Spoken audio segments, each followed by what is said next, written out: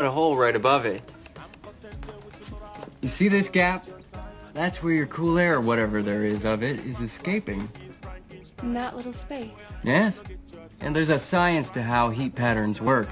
Now, what you need is a unit here downstairs and one in your bedroom. That's if you have the right construction. That would be nice. You can take down some numbers, you know, measure everything, write up an estimate. Something you could discuss with your husband when he comes home. Yeah, I guess that would be okay.